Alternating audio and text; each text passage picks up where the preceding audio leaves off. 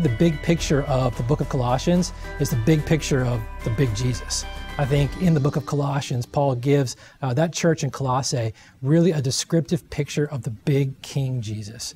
That Jesus, who he is, his preeminence, his majesty. And as a Christian, I think we can derive not only confidence and encouragement from understanding who Jesus is. Who is the one who has rescued us? Who is the one who has saved us? Who is the one that we are giving our life to and are putting our faith in? And I think Colossians can help really solidify a Christian's hope and a Christian's confidence in the person and work of Jesus.